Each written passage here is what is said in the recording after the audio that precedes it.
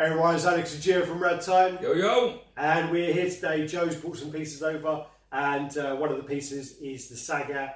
I'm really happy about this. This is the regular edition Sagat, yeah? For some reason there is the exclusive version. They did three back in the day. They used to do the two Pop Culture Shock ones, so the regular, the exclusive, and then they'd do a Sideshow exclusive as well. And there's one with the leggings and whatever else. Like a bandana around his arm. Yeah, so this is the regular version.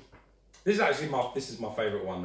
I'm not actually. This is exciting because I haven't actually seen this piece in person. I thought you had. No, I haven't seen it in person. I've seen a lot of pictures and blah, blah, blah. You told me you saw it in Prague. No, it's never. I would have bought it. I would have bought it if it was in Prague. Yeah. So go through the box quickly. You can see this is like sort of the newer style boxes. You've got like the print at the front, nice close up. That's the portrait that I really love. That's a proper Sagat for me. The grit and teeth is okay, but I really like the sort of nonchalant face of this one.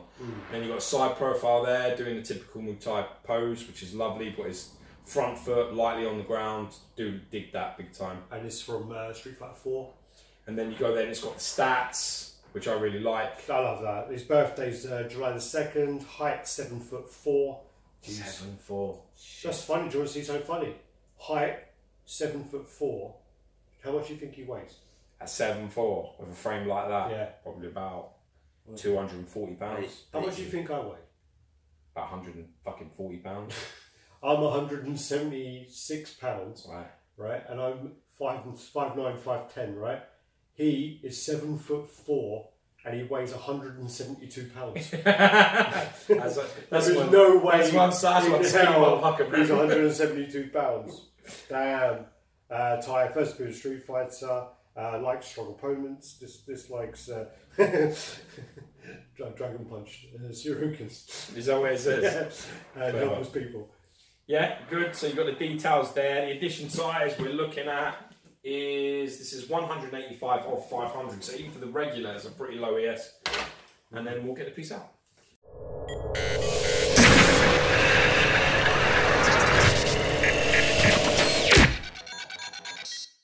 Alright, so what you got here is you've got the postcards. Again, postcards? Where have they been? Did they go anywhere nice? Yeah, they went to Thailand. Thailand, okay. So I say this on every one that I do really like this. Funny enough, this is number 185 of 500.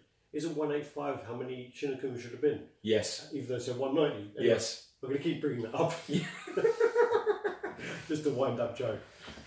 Okay, right. So getting on to this, obviously, I have to jump the gun as usual and say this is a spoiler alert, fucking masterpiece. I love every single thing about this statue.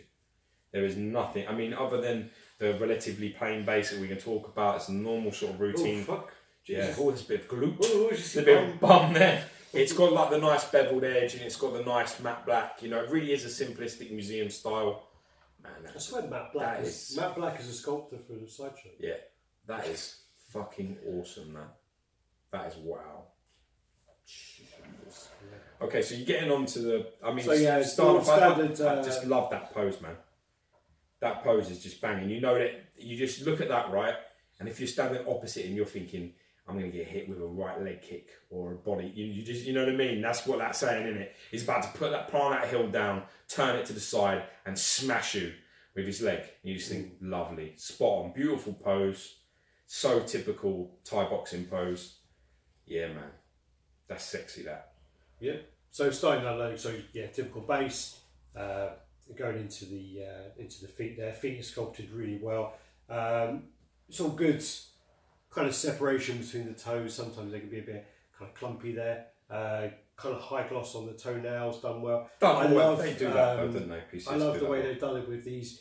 They've wrapped his feet and his hands, and they've kind of added like they painted over the top of it. So yeah, it's they've kind added of like the media and then like almost like what they do like with cement. A plaster of Paris. Yeah, plaster like wraps. Yeah. It's almost like they've wrapped it and then they've sort of wet it and painted it. But I do really like that kind of effect. Yeah, I love it that as looks well. really great. You go up into the legs. You know, great sculpt on there. Thighs, great separation through the hamstring. Bicep form was fantastic. Really good form. Yeah. Beautiful. Big, thick calves. Really nice. You know, it's got a great skin tone on it as well. Really The colours is absolutely perfect for Sagat. It's just absolutely perfect. The mixed media here as well, which I'm really pleased to say is really like, you know, I've wore Thai boxing shorts before, and this is pretty good. You know, they actually look like you know, if you were they were your scale, you'd wear them, you'd have no problem putting them on. They look really great. Good elasticated waist, everything's top notch. Stitchings nice and small, you know what I mean, really done well. Moving on to the body, great abdomen. I love the scar, obviously where Ryu fucked him up. We don't talk about that here. Well, that's obviously what he disliked, but yeah, I mean the body sculpt on this is really, really good, and that's normally where Jerry kind of excels. I mean, his body sculpts are great. Who's the other guy who does, like, is it John Cleary who does Guile, Alex, and some of the others? I mean, they both. I think the great thing about this particular physique though as well is there's just so much realism to it. You know, like you can see you can see the lats and the rotator cuff muscle groups and the, you know, teres minor and all those sort of groups are all there on the back, but they're not overdone, they're not over exaggerated. It could be a real person. It could be a decently conditioned person. Certainly from the back. Me and Joe were talking about this, and he was saying to me that he thinks that maybe this was digitally played with because of this, digitally messed with, because obviously the smoothness of it and how it sort of was finished. It was hand sculpted and then finished as digital. The muscles around the front and the scar actually looks quite painful. It really does look like a keloid scar. It sticks out on top, you know, where it just raises above the skin. It looks fantastic. Shading in it and the paint job is absolutely spotless. It's exceptional. Absolutely exceptional piece. When this came out, there were a few complaints though about the wraps on the hands, where they couldn't do the wraps going between the knuckles, so they've got the wraps going up to like here, and it's kind of sculpted above there. Some people complained about that, but I don't really think there's a big issue about that. In all honesty, no, not a problem at all. Actually goes nice because you can actually see a bit on the feet as well, so it doesn't look, when you look at the statue as a whole, it doesn't really look too terrible. It doesn't look like it stands out, or that there's been a mistake made. I really like underneath, going into his sort of torso, into his, you know, serratus and obliques up the front. They're sort of the right sort of size and thickness, which I really like. And I really like how they've smoothed off and finished the arms, biceps, triceps. There's no joins. There's nothing looks out of place, you know, on this sculpt. Everything has been finished and done perfectly well. The only thing is where the head joins. It's a little bit at the top there, at the back of it, yeah. That's, I mean, but you're going to get that because it's skin on skin. There's no hairline. There's nothing to protect that and stop that from being seen. Sorry, going on to that, the eye patch is media as well. Yeah, it is. Yeah, I was quite surprised by that when I touched it. It's just got the perfect expression for me. I think they've captured Sagat perfectly. I think he's got a really you know, just there's no emotion there. It's quite a, you know, almost Terminator-like attitude you can see. And I love that about this piece. I really think this for me is the best Street Fighter piece I've ever seen. And this actually, I was saying to Joe, is the type of piece I would take and I would put in my collection, and I would have no problem keeping it on its own. Well, there's a collector on our group. I think his name's Dennis. Surname begins with P. I can't remember his surname now, but he has all Star Wars. And Sagat. Well, I don't. You know, for me, I can understand why. I mean, I would definitely put this in a section in my room just on its own, in a little glass display, and I'd be proud and happy to have just that piece alone. I think it's that nice. There's something about it that's just beautiful to me. I think the whole balance of it is absolutely perfect. You've got veins underneath the skin, highlighted as well, you know, unlike like Guile and some of the other pieces. It's funny because Guile's veins are not sort of really highlighted. Not really. And Akuma and this one, you know, earlier pieces are.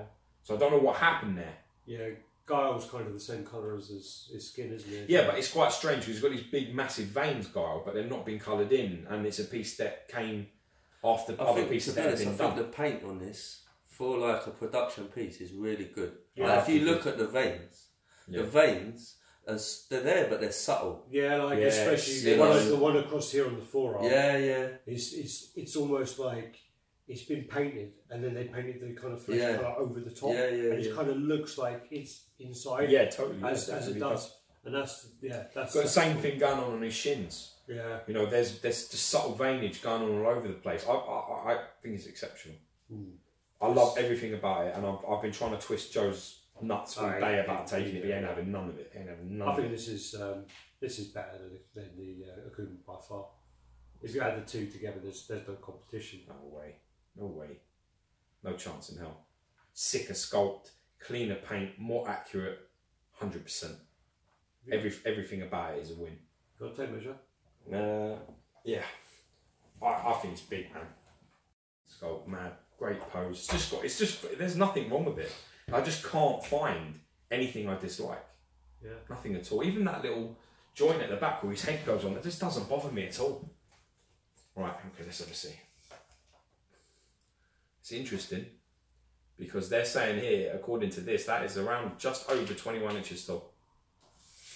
Yeah. That's 21 inches tall, so they were spot on with what they say on the box. Yeah. But it does not look it. It looks so much bigger. Well, there's a big picture. This is the same as like Zangief. So it's around about 54 centimetres. When you have Zangief looks massive. And then you measure him and he ain't as big as you think. It's just weird. I don't get it. Well, it's because the base is so small. This one, like, in terms of depth, with the hand and such, you're probably looking at around maybe 14 inches in depth, which is around 36 centimetres. Yeah. Width-wise, nothing too crazy. It's around the width of the base. Nothing stands out. So, again, you're talking about 10, 11 inches, which is 28, 27, 28 centimetres. This is really good DTOF level display. Yeah. I'm going to get this piece. Yeah? Yeah, I'm going to buy this piece. I don't give a fuck. I'm going to get this piece. I'm going to have it on its own. I don't care that I don't have any other Street Fighter pieces, and I don't care that I'm not even going to buy another Street Fighter piece or another gaming piece again. This is that good. I have to have it. Yeah. Have to. Badass. I might buy one just to piss you off. Yeah, it's something you would do. Do you want to pick him up and put him on the scales? Not really. I can if you want me to. Joe, do you want to? Steady as a rock. It's actually quite heavy.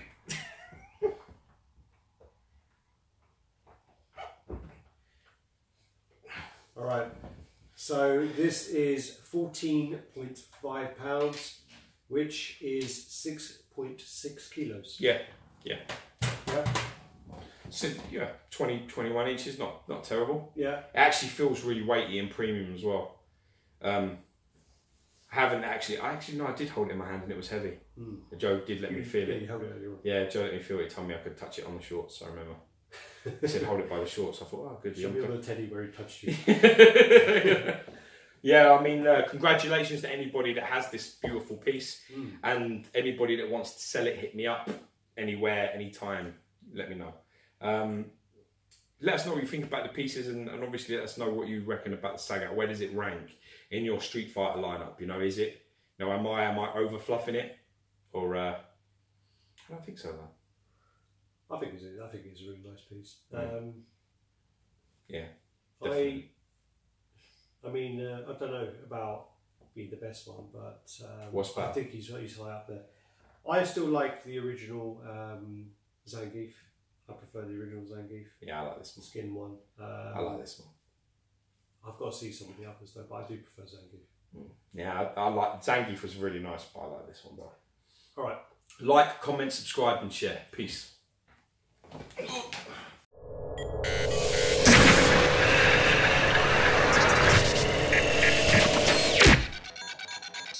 21 inches in your fucking dreams. This is 21 inches. No. It's big or smaller? Bigger. Easy. It's 20. This has got to be. Well, Guy. This has got to be a 24 inch. 24 inch statue. Guy was well off. Oh yeah, Guy was miles away. Alright. So what? I know because I put the DTOF shelf in with the fucking things. I adjusted everything and then did it, and his arms were like the glass was here. I was like, what the fuck was this? And then you know what they'd done? They'd measured from Gule's head, even though his hands were above his head.